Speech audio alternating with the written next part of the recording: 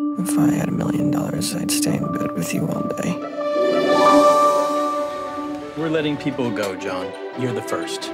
We have a lot of applicants, all of whom have 10 years experience. Okay. Things will get better. You're gonna have an amazing job one day. The Antiques Roadshow is coming this weekend. Why don't we see if we can find something to get on TV?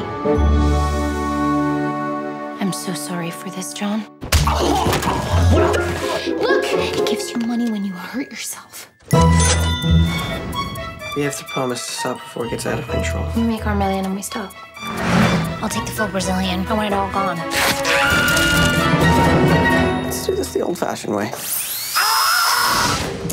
So, John, are you still with the same company? We switched to private investing. It looks like you're doing all right. Shabbat shalom. Where is the teapot? Our grandmother risked her life to save that teapot during the Holocaust. We have to find out what this thing is. The teapot possesses extraordinary power. You are in grave danger. Most people kill themselves for decades and get nowhere. It's a gift from the gods. We said we'd stop when it got out of hand. I'd say it's out of hand. Now tell me, how can you save yourself?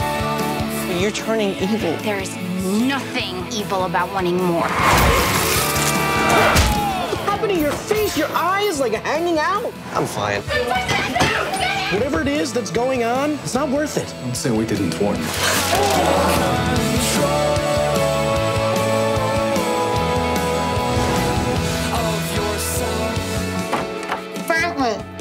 What sort of dog do you two have? I heard him howling last night.